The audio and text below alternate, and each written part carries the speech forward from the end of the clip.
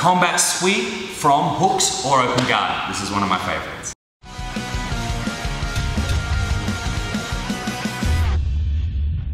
Hey guys, I'm Coach Tom. I am here with my student Chris. We are going to have a look today at one of my favorite sweeps. I love this technique. I saw it many years ago and just was something that I was really, it opened up my mind of thinking in jiu-jitsu of what a sweep is. And bordering between a takedown and a sweep and getting to your feet and doing something that's a little bit of a cheat in jiu-jitsu. So once you start rolling in jiu-jitsu, whether you're in a competition or especially in a gym, if you actually get to your feet and you're not the person passing guard, it's kind of really weird. Like, it's kind of like, why are you standing up?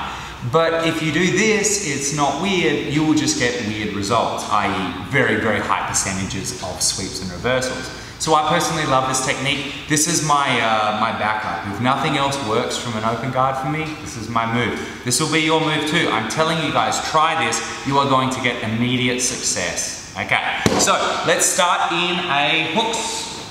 Okay, so I'm in a butterfly guard. All right, I can grab either collar. Cross collar, I prefer the cross collar, and you're gonna see why in a second.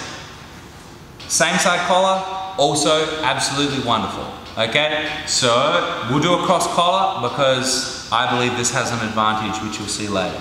So I'm going here and I'm trying to sweep this guy, but he's leaning back. Like, I can't get him. All right, I might be in an open guard, trying to get things off and stuff like this, and he's leaning back and I just can't get in with him. Okay, but most commonly, I love doing this from my butterfly guard. So I'm here and he's leaning back and he's not giving me anything. I can't get under him, so I keep my right hand in the collar and I put my left hand on the ground. And now simply I stand on my right foot here and I bring my left leg under and onto the mat. Just like a technical stand-up, right? Like a self-defense technique. Except I'm gonna grab the collar, I'm not holding my hand out. So I'm here like this and I get up onto my foot. And now I keep this all locked. I don't want to use muscles to push people. But because I've got my hips higher than his, if I block his knee, I now run perpendicular to his femur. So that's his main thigh bone here. I run directly opposite that way, okay? So perpendicular. So I'm here and now I just run into him, okay? And then I'm gonna slice my knee through and I would go straight to cross choking. Okay, so let's have a look at this one in speed. You're going to be so surprised at how well this works.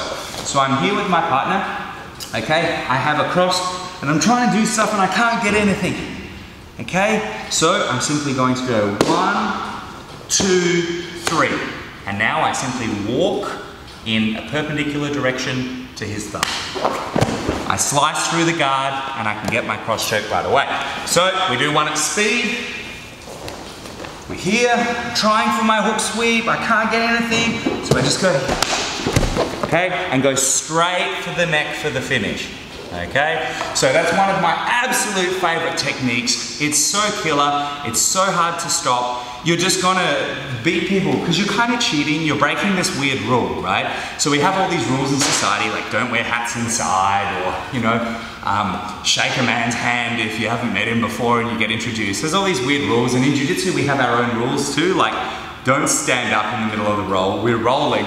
And by actually temporarily abusing those and standing up when you're in guard, it just catches people off. And you can finish them really easy. And I love this one. And the reason I do the cross grip is to get the cross choke. However, you can also get the cross choke if this technique fails.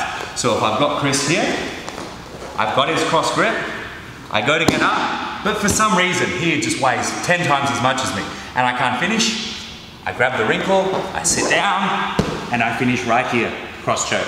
Okay, so it's a really wonderful technique. I don't see any cons to it. I only see pros. Let me know how well this works for you guys. You're absolutely gonna love it. I'm Coach Tom, I'll see you next time. Hey guys, thanks for watching the video. I hope you loved it. For more videos, click here. And if you wanna subscribe to our YouTube channel, click here. I'm Coach Tom, thanks for watching, and I'll catch you next time.